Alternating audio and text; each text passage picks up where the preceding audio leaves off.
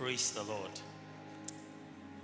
Finally, brothers and sisters, rejoice, strive for full restoration, encourage one another, be of one mind, live in peace, and the God of love and peace will be with you. It says, finally, brothers and sisters, rejoice, strive for full restoration, encourage one another, be of one mind, live in peace, and the God of love and peace will be with you. Let's pray. Our Father, we give you praise and glory. We honor you. We thank you. We ask that today your word will come forth in the power of the Holy Spirit, and that your word will bless your people as they come. I'm just a vessel.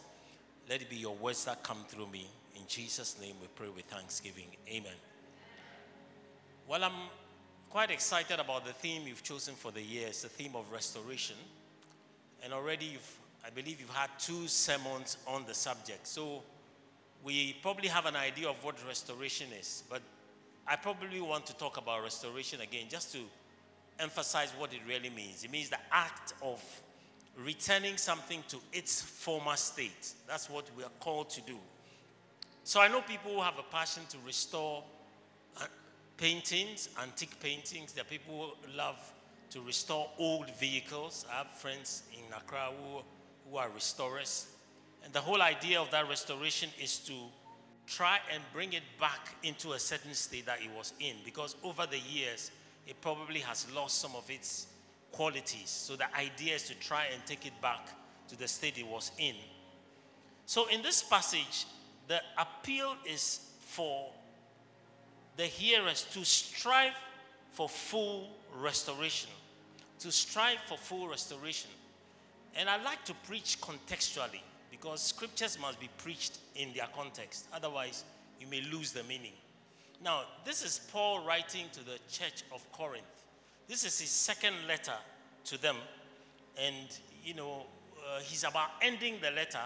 And he's telling them that they need to strive for full restoration. Now, what was this letter about? Usually, Paul's letters are what you call pastoral letters. He's writing to a church. In some of the letters, he's just writing maybe a letter to the book of Philippians, writing to exhort and encourage them or teach them something, or to address a problem in a church.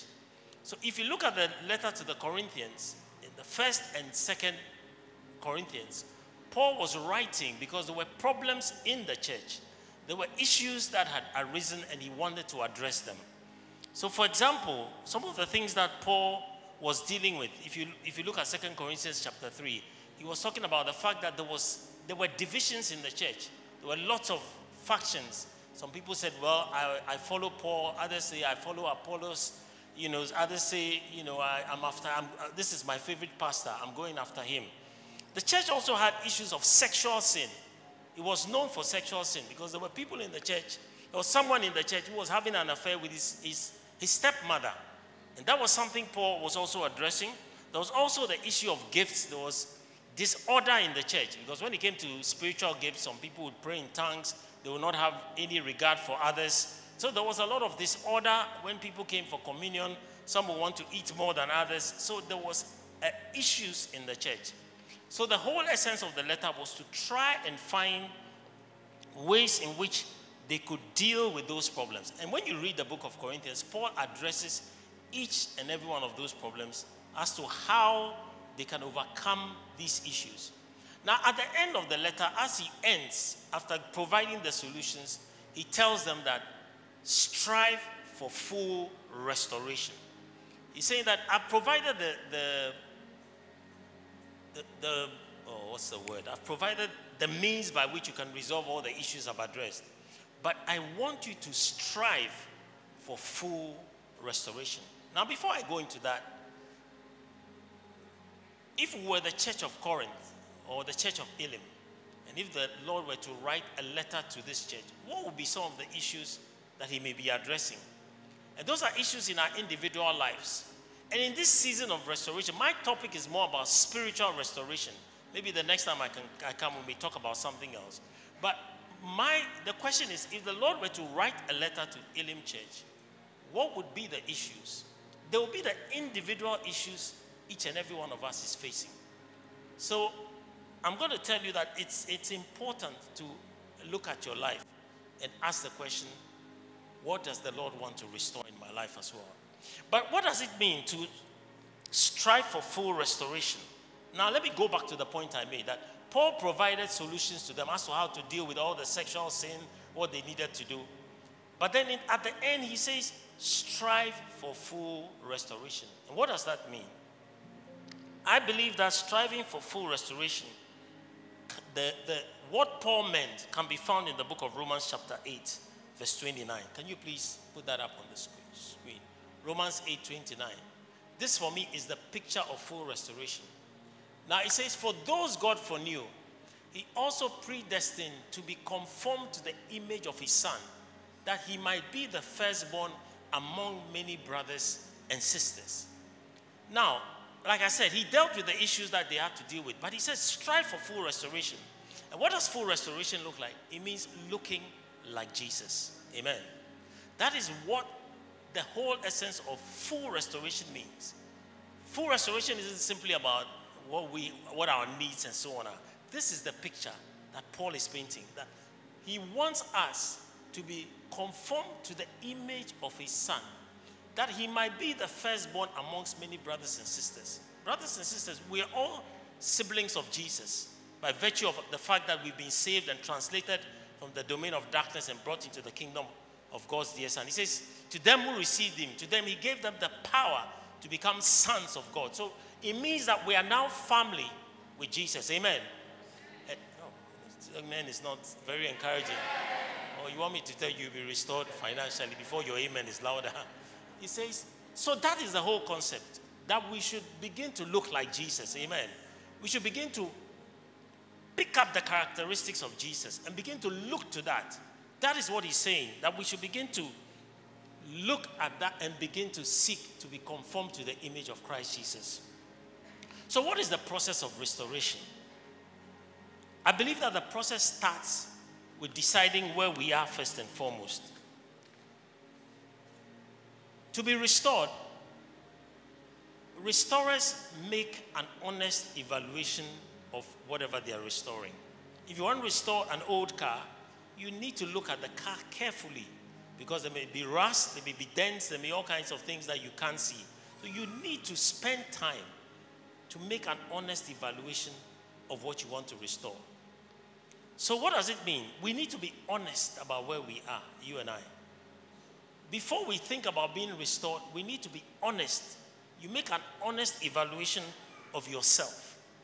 At times, we tend to be in denial about where we are.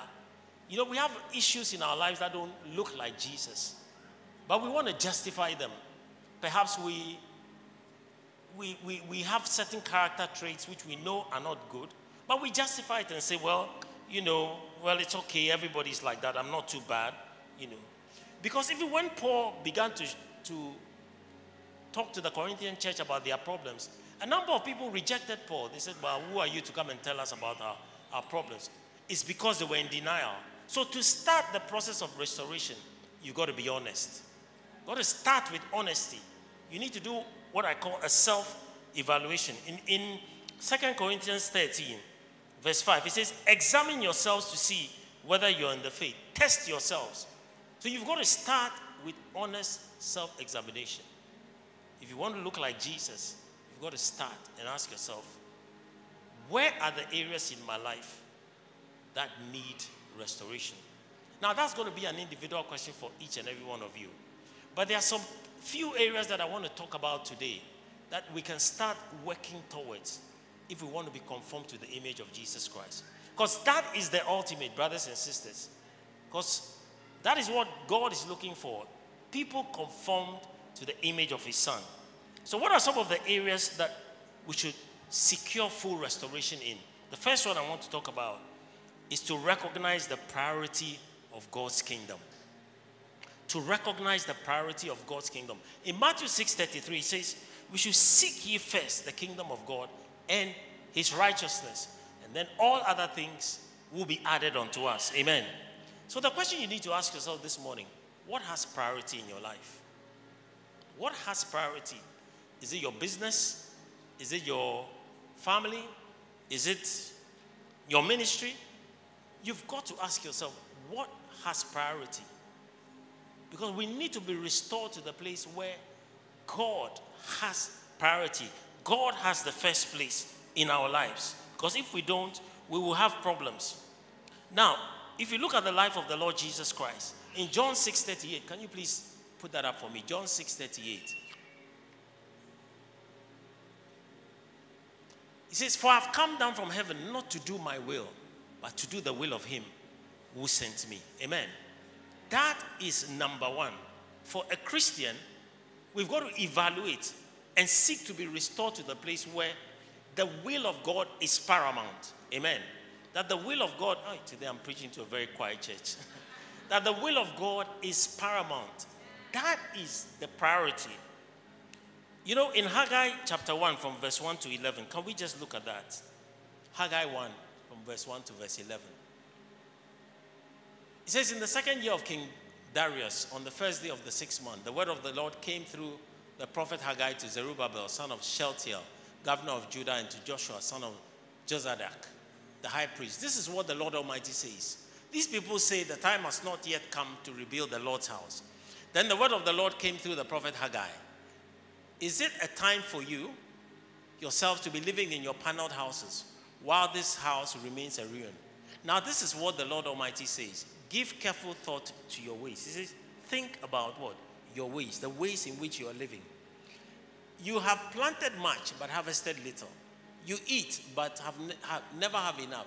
You drink but never have your fill. You put on clothes but are not warm. You earn wages only to put them in a purse with holes in it.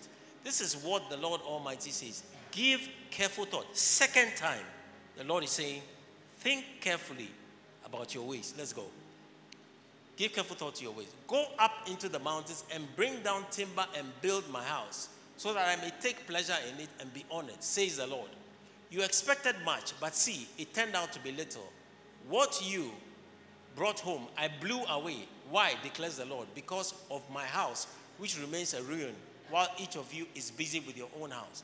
Therefore, because of you, the heavens have withheld their dew, and the earth its crops. I called for a drought on the fields and the mountains, on the grain, the new wine, the olive oil, and everything else the ground produces, on people, on livestock, and on all the labor of your hands." Amen. Now that paints a clear picture for us. That the Lord is telling them that they were busy building their own houses, trying to establish themselves, yet his own house lay in ruins.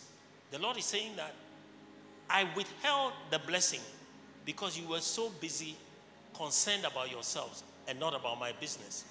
You know, it's like that. We come to church, we're busy, we say we love the Lord and so on. But if you were to check what has priority in your heart, it may not be the Lord. It may be some other thing. And today, in the season of restoration, God is saying that you've got to give me priority. Amen. I've got to have first place if you want to be conformed to the image of Christ. Because Jesus says, I came from heaven not to do my own will, but the will of the Father who sent me. He had no agenda, but the agenda of the Father.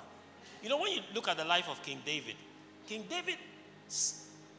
one of the reasons why God blessed David was because David was a man after God's own heart. David said, how can I be living in my palace whilst the Ark of the Covenant has no place? And he wanted to build a temple for the Lord. But the Lord says, because your hands have seen so much blood through your walls, it will be your son that will build that temple. David was more concerned about the Lord. So that is the first thing you must seek to be restored to. The place of giving priority to the Lord's business. Now let me say something to you. We talk about being blessed financially. We talk about being blessed, our businesses will prosper. Let me say something. There are Christian kingdom principles that bring a blessing. There are principles that bring a blessing. Now, we are in very hard times. This year was forecasted as that the world is going to go into serious recession. Already, Ghana's economy itself is in a very problematic place. So the question that you're going to ask is, how are you going to navigate these extremely difficult times? How? I mean, you can plan, you can try and forecast. Some of you may be good economists, you may try and make a projection. But I can tell you all those projections can be thrown out of gear in no time because we are in uncharted waters economically. But let me say to you, biblical principles never fail. That in these times, praise the Lord, for once I have a response from people. Biblical principles never fail. For those who in this season will put kingdom priority first, God will take care of them. I can assure you, if you choose to listen to what I'm saying, I will come back at the end of this year and you'll be the first to tell me that we put kingdom first and God proved himself faithful. There are no other formulas. I'm not an economist. I can't give you a 7-year developmental plan. I can't do that for you. But I can tell you that if you would, even in your business, ask God, God, how can I give priority to your kingdom? What can I do with my business, whether in my giving or anything else, that will give you priority?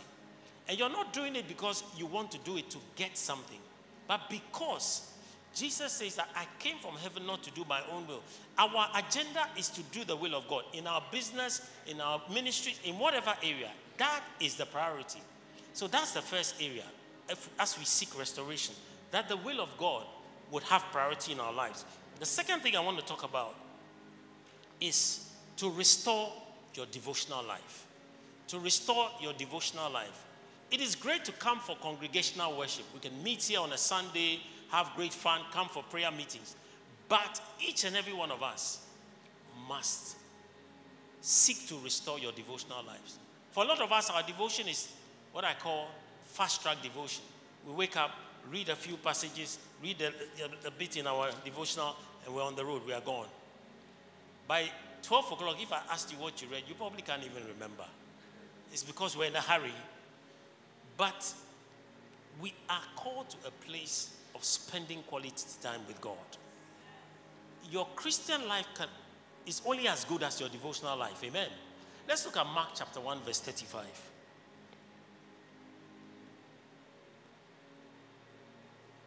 Mark 1. It says, very early in the morning while it was still dark, Jesus got up, left the house, and went off to a solitary place where he prayed. Amen. Now this is Jesus, the Son of God, anointed, but he found time for a devotional life. Now I'm not saying that you need to wake up very early every morning. Everybody has the times that work for them. But you've got to make quality time spend with the Lord. And that quality time means spending time in your Bible, spending time in prayer, spending time to get to know the Lord. Now, those are not only the times for requests. There are times of intimacy. There are times of going behind the veil and hearing the Lord, spending time, meditating on his word. You've got to build your Christian life. Our Christian lives cannot be built simply by coming to church. You've got to spend the time. This is an investment you have to make. To grow spiritually doesn't, you know, people may lay hands on your head, you can go home, but nothing will change. You have to find your own relationship with the Lord. You've got to be able to speak of your own encounter with God.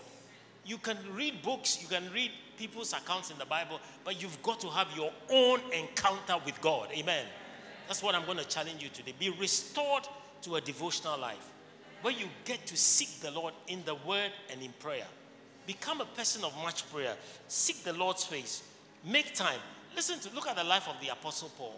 I mean, if there's anybody who should be very content with what he achieved, he wrote almost 3/4 of the New Testament. I mean, the Apostle Paul was used by God to raise the dead. I mean, he was used by God in setting up a lot of churches. But one thing he kept saying was that I may know him. That I may know him. That was the cry of his heart. That I may know the Lord and the power of his resurrection. Let's ask ourselves, has that been the cry of your heart? Ask yourself. You know, I know we are encumbered with a lot of our own personal needs. But you know, God will meet your needs the next time you have another need. The needs will keep coming. I mean, they're insatiable needs. But the key thing is that beyond needs, let me ask you, if God didn't even meet your needs, would you still worship him? You know, there are some people who give up. They'll say, well, you know, I prayed to the Lord. I asked him to give me this. He didn't give it to me. I'm fed up. I'm off. We are not Christians simply because God has to meet all of our needs. Listen, I often tell people that I often tell people that when we get to heaven one day, I believe that there are going to be setting tables in heaven. I don't have biblical support for this, so I feel that if the Apostle Paul and others are sitting on a table, these are men who gave everything for the gospel. They gave their lives. There are people who died for the gospel.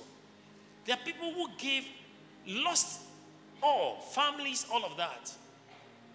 And when you compare your Christianity, where all you did was to keep crying, Lord, give me this. Lord, give me that. Lord, I want this. No baby Christian is supposed to go and sit on that table.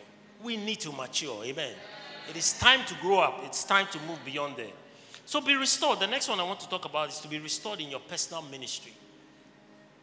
Now, each of us, we come to church on a Sunday. You find people like you and people like I, Pastor Gabby, Pastor Lucy, preaching to you. That is our ministry. Each and every one of you has a specific calling. Some of you were probably serving before, but you're probably not serving like before because either something else has caught your attention or you're upset with somebody, that's why you stopped serving. But you need to find your personal ministry and fulfill it. There's a scripture in the Bible, Paul tells Archippus, he says, Archippus, give heed to the ministry that you were called to and fulfill it. Why? Because our ministry must connect to the Great Commission. The reason why you are a Christian is that you are called also to bring others to Christ. We are called, most of us are not involved in the Great Commission. We're supposed to preach the gospel and make disciples of people. But it gets to a point where we come to church, we're very comfortable, we forget about it, we're not that interested. But in Matthew 28, the injunction to us is to go and make disciples of the nations. That is the call. That each and every one of us will have an opportunity to tell someone about Jesus Christ, bring them into the kingdom, and help them to be discipled. And so this year, if you're looking to be restored to the ministry to which God has called you. I believe that each and every one of us has been called to do something for the kingdom. And this year, in this year where we're going to face economic challenges, we're going to face many trials, focus on doing your ministry. Even if you're in a time when your business is not doing well, you say, God, is there anything I can do in the meantime? Can I give myself to something? Can I go somewhere to pray? Can I go to Pastor Gabby and ask that, is there something you want to pray for? You can become an intercessor. Decide to pray for people you know who do not know Jesus. Make a list of 20 people you say, okay, these friends of mine don't know the Lord. I'm going to intercede for them. Quietly, you keep praying for them. Find your ministry. Jesus came. When Jesus came, he says, I've come. Okay, in Luke 19:10, he says, for the Son of Man came to seek and to save that which was lost. Jesus was very clear about his mission. He says, I have come to seek and to save that which is lost. So in this year, find and be restored to your place of ministry. Some of you were serving before, but I think you've decided, well, I'm not that, interested anymore. This is the time to be restored to your ministry. For those of you who are not serving at all, this is the time to find that ministry and begin to serve. Amen. Quite a number of things I want to try and close. Now, this is also the time for restoration of broken relationships. Time of restoration for broken relationships. In the book of Corinthians, there was a lot of divisions. Paul says there were lots of quarreling amongst you. Some people were fighting each other. This is the time to seek healing in our relationships. Now, some of us have estranged relationships that are not working. Maybe spousal, maybe with relatives, with brothers, sisters, whatever. And they may be people who are difficult to deal with. But God is calling for us to make the effort to unite with people. Now, you make the effort. If they choose not to respond, that is not your responsibility. You make the effort to try and restore your relationships. Maybe we've been badly hurt by people. Maybe as you're sitting here, some people have betrayed you. They've caused you a lot of pain. I'm not saying that just get up today and immediately go and say, listen, I want to be restored to you. Make it a decision. Begin to pray about it and say, God, open the door for healing. Open the door for restoration, that I may be able to see this relationship healed. Now, it may not happen immediately, but tell the Lord that you want me to have healed relationships. Let's look at Romans 12:18. That's an important scripture. Romans 12:18. Romans 12:18. It says, if it is possible, as far as it depends on you, live at peace with what? With everyone. Yeah. You know, I have some fractured relationships myself, so I've got to work on that. I'm not preaching something to you that I've surmounted. I've got to work on some fractured relationships. So all of us must begin to seek the Lord and say, Lord, where can I be at peace with this particular person? Give me the grace that I may be able to do that. Amen. The next thing I want us to talk about is to be restored to personal holiness and purity. We need to seek to be restored to holy living and personal purity. You know, in the church in Corinth, there was someone who was in a relationship with his stepmother, and Paul spoke against it. You know, these days, the whole issue of holiness seems to have been something that we don't seem to give much attention to. But God is calling us to the place of holiness because we're supposed to be reflecting Him. We're supposed to be reflecting Him in our lifestyle and in our character. So God says, be holy as I'm holy. Now, we may never attain sinless perfection on this side of eternity. That's a fact. None of us on this side of eternity will attain sinless perfection. But what we need to do is to consistently seek to die to the flesh. We need to be restored to the place of love. You know, in 1 Corinthians 13, when Paul was talking about the issues in the church, in 13, he talks about the importance of love. You see, 1 Corinthians 13 is a sandwich between 12 and 14. 1 Corinthians 13 is sandwiched between 12 and 14. 12 deals with spiritual gifts. 14 also deals with spiritual gifts. But in 13, he talks about love. So love is important. That no matter what we do, whether we are serving, we're seeking to walk in holiness, we're doing all of that. If all of that is not undergirded by love, it's a waste. Because the Lord says, if I speak in tongues, do all the things, but I have no love, I'm like a clanging cymbal. So we want to pray that God will restore us to the place where our love is manifest. That we can love people deeply. We can have love that reflects the character of Christ. And as I reflect on love, there are many people who struggle to love. And it's not really their fault because they didn't experience love when they were growing up. There are many people who have a lot of psychological problems because they were abused. They never knew what the love of a parent or love of a friend was. So it's hard for them to give love. But love is so key to our Christian walk.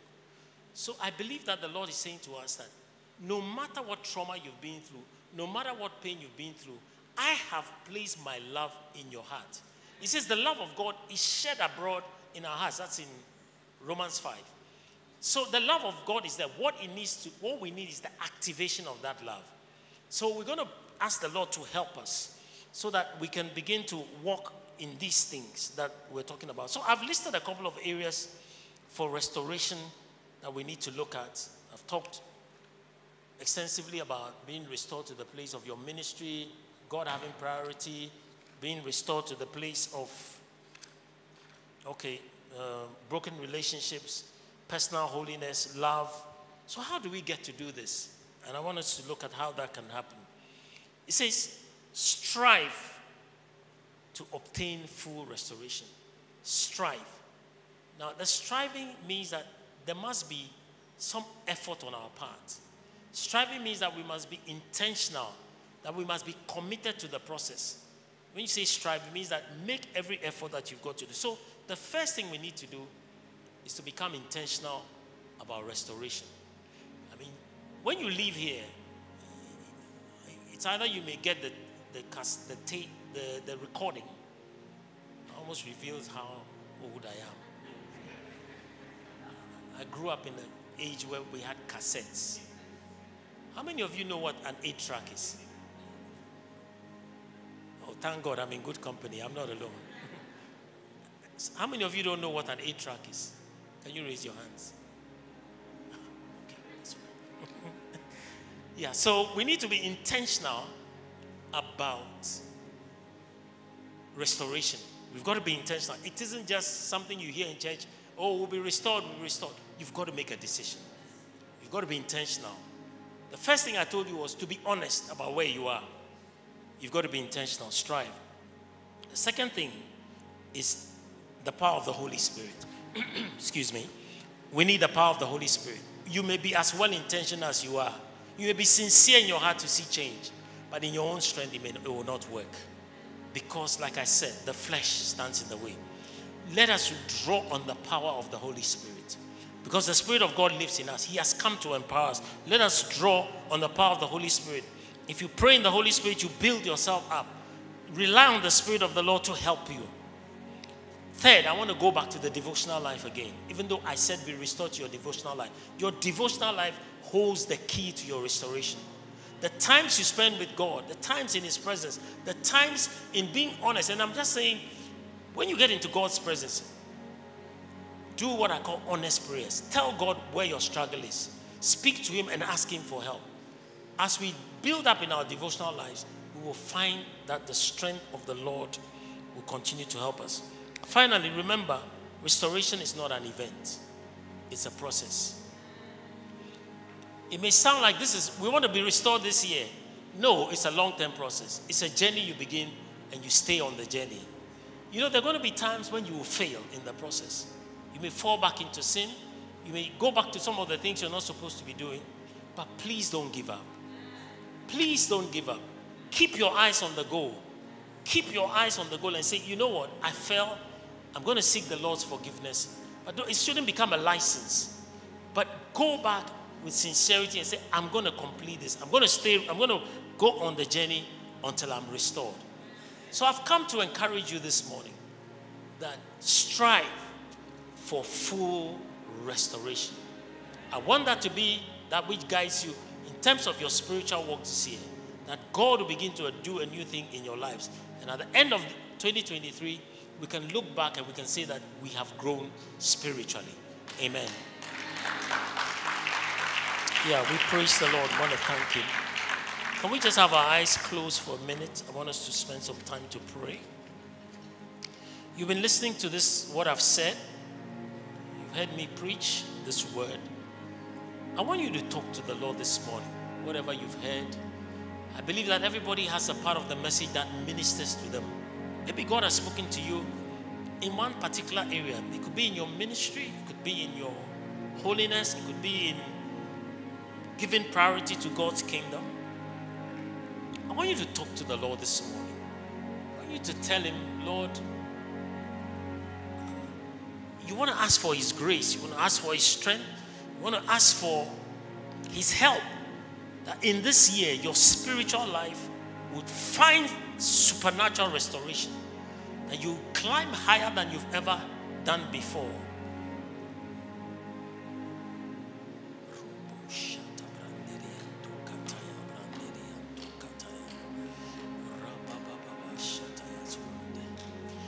Some of us are struggling in some areas. Today you want to talk to the Lord and say, Lord, set me on that journey of restoration. Tell Him that you want this to be a year in which your walk with Him takes on a new dimension totally. Tell Him that you want to pursue Him like David says, as the deer panted for the water, so my soul panted after you. Tell Him that, Lord, I want this to be a year in which I hunger and I thirst for you like I've never done before. You know, you want to set the scene for the year. This is a time to say, Lord, I want to be restored. I want to pursue you like I've never done before. I want to seek you. I want to find my place in my calling. I want to find my place in my destiny. I want to walk in holiness. I want the grace of God to manifest in my life. That should be the cry of your heart. You want to say, Lord, help me. Lord, help me. You know, the things that matter are the things of eternal value. All the cars, all the houses, all the clothes, all those things will have no meaning in eternity. In eternity, what will count is the lives we live for the Lord. We want to be conformed to the image of Jesus. We want to look like Him. We want to look like Him. We want to look like Him. We want to look like Him. The story is told of a man who went deep into the jungle and he met some boys and he was trying to evangelize to them and telling them about Jesus. about what Jesus did, that Jesus' character, his love for people. And the boy said, that sounds like a man back in our village, because the people could see Christ in him. We're not there yet. We're still a work in progress. I'm not there yet. I wish I was further along. But let's trust God today and say, Lord, help us that we may walk in that restoration, walk in the place of being changed unto one degree of glory to another. Oh, praise the Lord.